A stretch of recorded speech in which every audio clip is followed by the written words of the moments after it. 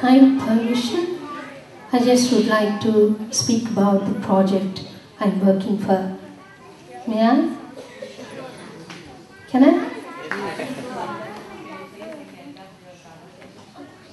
Before our project, or before I talk about project, or after I talk about the project? Okay, thank you. By God's grace and by my parents' blessings, I was the first artist of Tirumala Tirupati Devasthanam's Annamacharya project. I worked there until 82, from 78 to 82. Due to certain unavoidable circumstances, I came to Hyderabad. But it was my promise to Lord that I continue to propagate His glory through Annamacharya Sankirtanas all through my life. So, to keep up my word unto Him, I started Annamacharya Bhavana Vahini in 1983 with a motto, as our Vishwa said, eradication of thought pollution through divine music.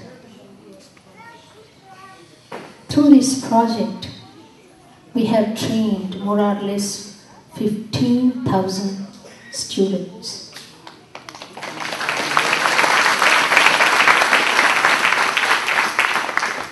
Every year we conduct the birth and death anniversaries of Saint Annamacharya in a very grand scale.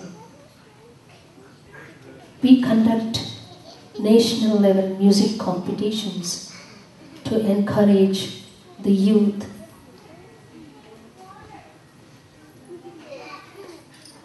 There are many programs, festivals like Nada Brahmotsav during Dashara that Annamacharya Bhavana Vahini conducts. There is a special feature, special program by name Sankirtana Aushadham. This is a kind of therapeutic music program which we formally launched in 2000 in Nizam's Institute of Medical Sciences. Dr. Kakarla ShobaRaju garu, the then director of Nizam's Institute of Medical Sciences, said the hospital has turned out to be a temple after the program. We have also presented this therapeutic music program here in some hospitals like war veteran hospitals in Iowa State, like Knoxville and all. There was a patient suffering from a stroke. As I was singing a rhythm-oriented song, I asked him to clap. So he was not able to clap, he was trying. As I sang in faster tempo, he tried, and ultimately he touched. And he could join both the hands. And this moment was caught in video camera by Dr. Saraswati of the hospital. I wish I could bring the videos to you. Seeing is believing. Are you believing me?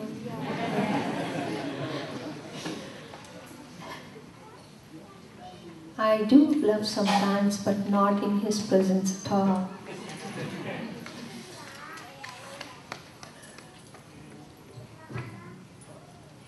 The most striking feature of Annamacharya Bhavana Vahini is Upashamana Sankirtana. If someone is in depression, like certain times it's inevitable, deaths do happen in the families and they never come out of the sorrow. We go, it's one of the kind I'm saying, we go to their houses, however small or big.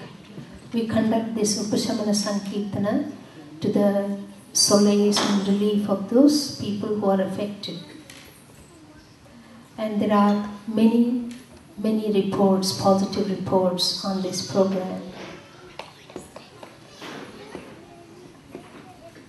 In appreciation of all these services, Government of Andhra Pradesh has allotted a piece of land, 2 acres, close to high-tech city in Hyderabad. We have built a temple-like auditorium in that land, and that dais serves as a platform for the upcoming musicians mostly. Very renowned artists have also performed there, but still it is known for the upcoming artists. There is a beautiful vibration in the hall. People feel the presence of God in the form of vibration. I thought of giving a definite shape and make it permanent in that area, that vibration, and make it available to all the public. So, with the divine inspiration, we started constructing a temple last year in June.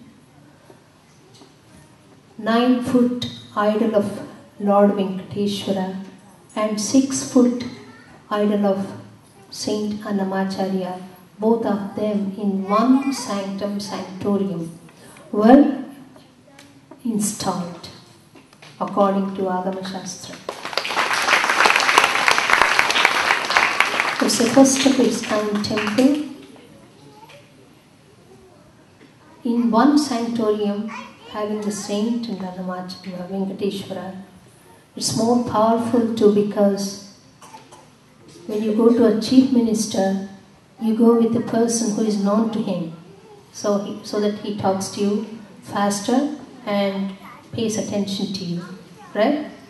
So here also, Annamacharya is the dearest, closest devotee to Lord Venkateshwara. By giving your prayers there, rendering your prayers there, Saint recommends your case to Lord, so the response is faster.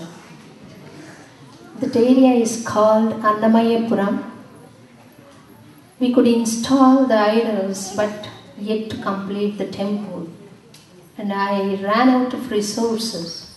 I told my people, okay, let me take support from my American friends here for completion of the temple. So I'm on this divine mission of completing the temple. Your kind and devotional contribution to this project would definitely yield good results. Blessings to you all. Please do support this project. I'm on this divine mission. This particular tour is for this completion of the temple. I am here. Please do support. Thank you all.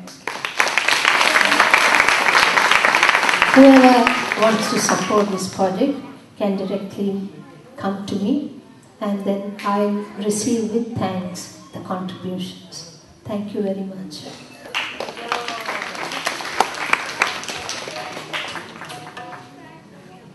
Shall I sing one Surdas Bhajan on Lord Krishna? Yes? At the end there is again bhajan, please do sing.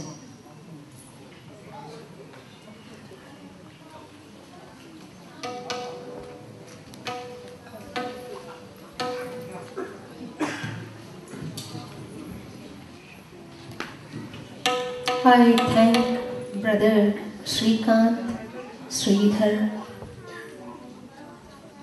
Tarak, Vishwa, mainly Swami Harivilas Ji for this great opportunity. Thanks to all of you for patiently listening to me. Thanks for the very beautiful response. Thank you.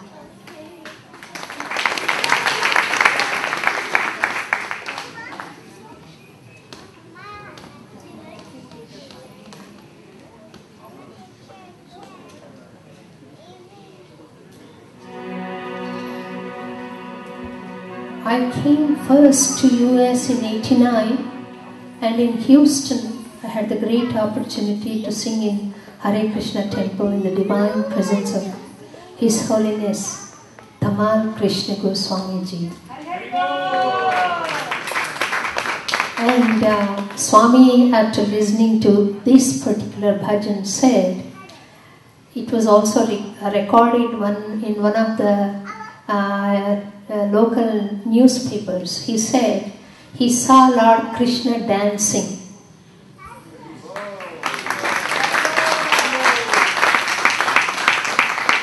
Let me try once again, if Lord Krishna comes again here to dance.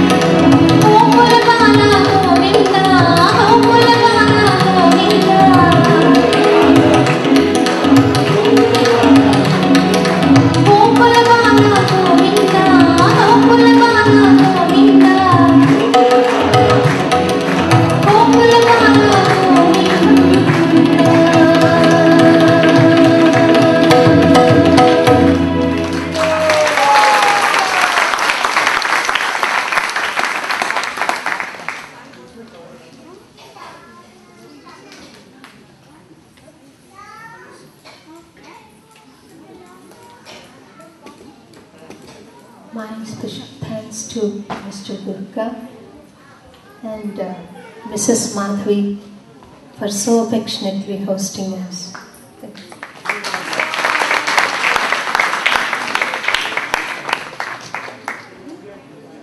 Can we have Hare Krishna? Mr. Durga Prasad. Can we have just the Hare Krishna?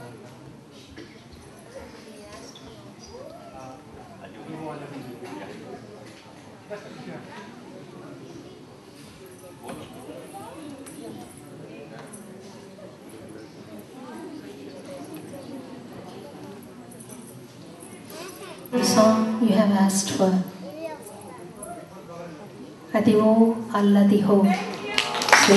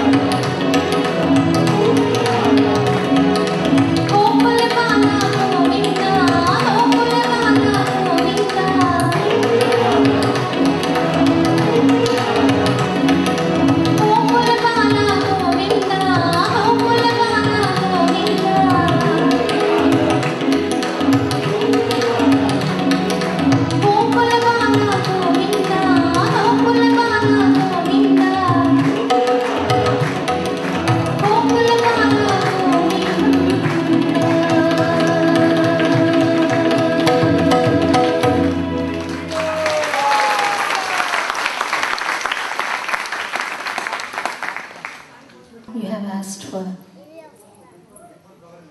Adivo alladiho Sri